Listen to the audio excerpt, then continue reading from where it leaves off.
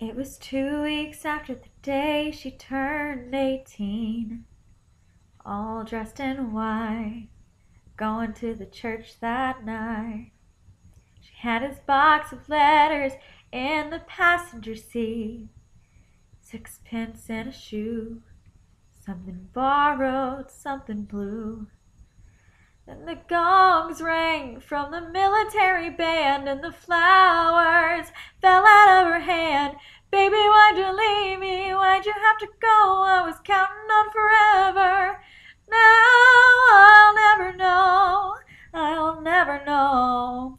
It's like I'm looking from a distance, standing in the background. Everybody's saying he's not coming home now. I can't even breathe. This is just